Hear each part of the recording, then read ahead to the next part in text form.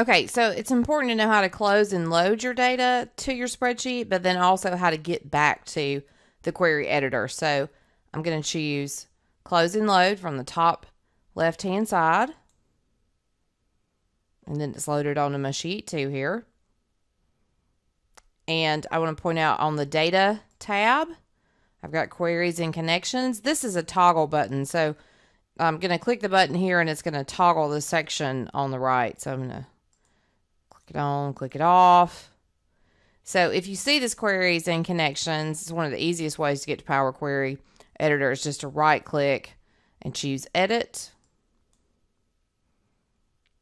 And then it takes you right on back to Power Query Editor. I'll go ahead and choose close and load. You see the query tools up top. You can choose edit here. This will also take you back to the Power Query Editor.